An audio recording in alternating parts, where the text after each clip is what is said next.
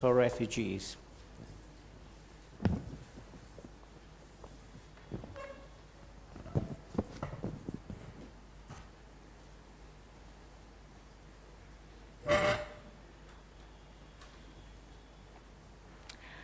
Thanks for staying until the end. I'll be presenting on behalf of Ben Cooper, who did the modeling work for this study. So hepatitis E virus is thought to cause about 20 million infections globally every year, about 3 million symptomatic cases and about 70,000 deaths. About 20% of those that are infected develop clinical symptoms, and we see a case fatality rate of about 2% in non-pregnant cases, but this increases tenfold in pregnant cases. MSF has responded to a few outbreaks, most recently in Darfur, Uganda, South Sudan, and Chad, all of which were refugee emergencies, except Chad, which is an urban emergency. Hepatitis E is endemic in Asia, in South Asia and Southeast Asia. It's estimated to cause about 10% of pregnancy-associated deaths in Bangladesh, and maybe 10,000 pregnancy-related deaths in South Asia. Transmission is fecal-oral, and although hepatitis E virus has been isolated from surface water bodies in Darfur and in South Sudan, there's an increasing body of evidence that indicates that person-to-person transmission within households is the most likely explanation for the transmission patterns that we see. In terms of control, water and sanitation responses, I thought the impact of water and sanitation responses is uncertain. And in terms of treatment, options are fairly limited, only supportive care really. But there is a vaccine. It's safe and effective, and it's called Hekelin, or HEV239, but it's only licensed in China in 16 to 65-year-olds that aren't pregnant. Its effectiveness was deduced in a large-scale randomized control trial that was published in The Lancet in 2010. And that was carried out in an endemic region of China, but its potential impact in an outbreak setting is uncertain. So we decided to look at that through mathematical modeling. Firstly, by estimating the key epidemiological parameters that are associated with transmission. That's things like the basic reproduction number that tells us how many secondary cases will result from an infected case. And then use those parameters to build a mathematical model where we can then explore the impact of vaccination both before an outbreak occurs, that's preemptive, or after an outbreak has already occurred, that's reactive. And then to go on to look at extending the vaccination coverage to other age groups and pregnant women for which the vaccine is not yet licensed. So as I said before, MSF responded to an outbreak in Uganda in between 2007 and 2009. It was in a refugee camp in Kitgum in the north of Uganda and resulted in 10,000 cases and 113 deaths. About 50% of those cases occurred in just 3 of the camps. That's Agoro, Madiope, where the outbreak started, and in Palago. So we fitted a deterministic compartmental transmission dynamic model to the 3 outbreaks. Let me just explain very quickly what that means. Basically, you can divide individuals in the population into different compartments depending on their infection status, and then they move between these compartments depending on transmission dynamics. And I'll explain that a bit better here. Model 1 shows an SEIR model, and individuals can be divided between these 4 compartments. S for susceptible, that's not immune and not yet infected. E for exposed, that's latently infected but not yet infectious. I for infected and infectious, and then R for recovered and immune. The bold arrows point to the direction of individuals between the compartments, and the dotted arrow indicates influence. So in this case, infected and infectious individuals can influence the rate at which susceptible people become infected.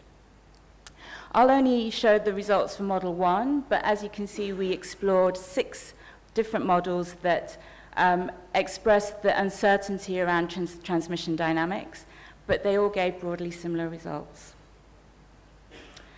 So this is the model fitting, where we adjusted the values of the various parameters until the model fitted outbreak data. Here in circles, we see the real data. That's the weekly number of hepatitis E cases in each of the outbreaks in Agoro, Madiope, and Palaga. And if you look at the colored solid line, that's the model fit. So you can see that we have pretty good fit to each of these outbreaks. And then during that model fitting, we can home in on the true values of the model parameters.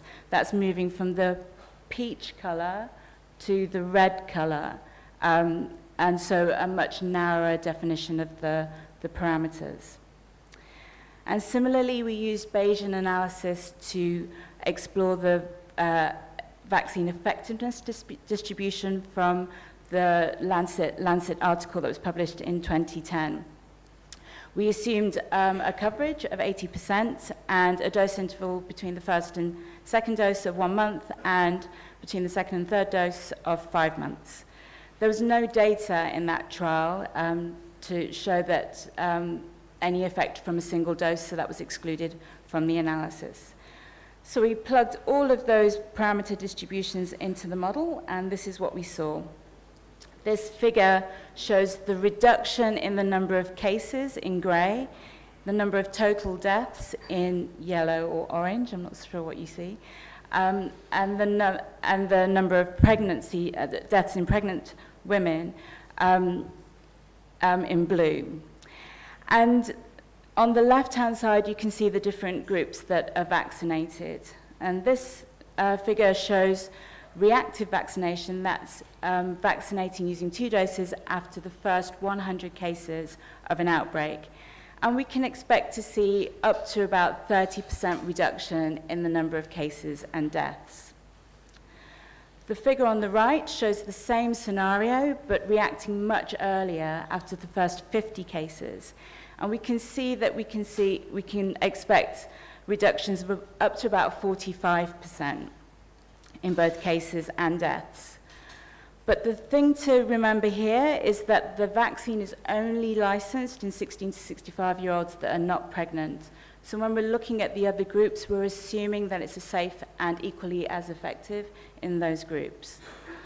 And another thing to notice is that in this scenario, if we're not vaccinating pregnant women, we're having no impact on deaths in pregnant women. And that's because we're not responding fast enough to achieve herd immunity when we need it, which is actually at the start of an outbreak or before an outbreak. So that's what we investigated next, preemptive vaccination before an outbreak starts. And you can see already that we're seeing much larger effects if we vaccinate before an outbreak, if you compare to the top row here. Another thing to notice is that if we vaccinate everyone else except pregnant women, we can see an effect in reducing deaths in pregnant women. And that's because we're now starting to see an indirect effect of vaccination, moving towards herd immunity. Another thing to notice is that if we simply add pregnant women to the group that the vaccine is already licensed for, we can see that we don't see much effect on the number of cases, but that we do, actually maybe I should use my pointer. We don't see much effect on the number of cases, but we do see a huge impact in the number of total deaths and the number of deaths in pregnant women. And if we use the whole of the 3 doses before the first case preemptively, we can, and we're vaccinating everyone, we're moving towards herd immunity and reducing almost 100% of cases. So in conclusion, reactive vaccination can lead to important reductions in mortality, particularly if we implement this early in an epidemic. But there's potential for much greater impact if the vaccination is preemptive, particularly if the vaccine can be shown to be safe and effective in pregnant women and children and older age groups above 65. The results were robust to extensive sensitivity analysis with different model assumptions, but it's unclear to what extent the results were generalized to an urban setting, such as the current outbreak in Chad, and to endemic settings such as what we see in South Asia and Southeast Asia. And these need further research. And these are my acknowledgements. Thank you. Thank you, Ruby. Before I open it up, am I correct in thinking that the vaccine is currently contraindicated in pregnancy because they haven't really researched it? That's in pregnant women, right? Vaccine's never been tried out. Well, there were 37, I think, pregnant women that were accidentally vaccinated in that original trial, and they saw no severe adverse events. Yeah, all right. So but they were not deliberately included in the... No. Yeah. And that is very common in a lot of the life-saving drugs, etc. We find that pregnant women and children are sort of contraindicated, not because there's real danger to them, but because there's just not enough data to say that it's not dangerous. All right, questions? Come on, it's the last session. You can ask anything you want. Yep. Hi, I wanted to ask if there is any cost effectiveness of this HEV vaccine in comparison to water treatment or other control measures which can prevent HEV. Can you tell us a little bit about the cost of the vaccine? And actually, I can't. We haven't done any cost effectiveness studies. But also, in terms of the water and sanitation responses, we haven't seen any clear impact of water and sanitation, and so it's difficult to compare the two. What's the cost of the vaccine? Do we know? I don't know. All right. Okay. Sorry. Yes, Alan? Thanks. How common are hepatitis E outbreaks in the places where we work? I know there was South Sudan, but has it happened anywhere else where we've had to respond to a big outbreak of hepatitis E? Yeah, we're almost seeing them routinely in our refugee settings. I've responded to 3 outbreaks in my time, and I've responded to 3 refugee emergencies, so yeah, all of them. So yeah, it's certainly a concern for us. Fairly common. Yeah. Becoming more common, I think. All right. Oh, one more question. Hi, Ruby. Great presentation. Not many people can make mathematical modelling sort of understandable. Is there any mileage in looking at single-dose vaccination, especially given kind of MSF's recent work on single-dose cholera vaccine? And secondly, how much did you include water and sanitation interventions in any of this? Or is there not that much evidence towards showing there's an impact? Actually, through this work, we were also looking at the impact of water and sanitation in that Uganda emergency. And I think I've presented this in the past, that we simply responded too late in the Uganda. The outbreak had already peaked in all of the camps by the time we'd got our water and sanitation response together. And I think that's quite common for our water and sanitation responses. In terms of single dose, absolutely yes.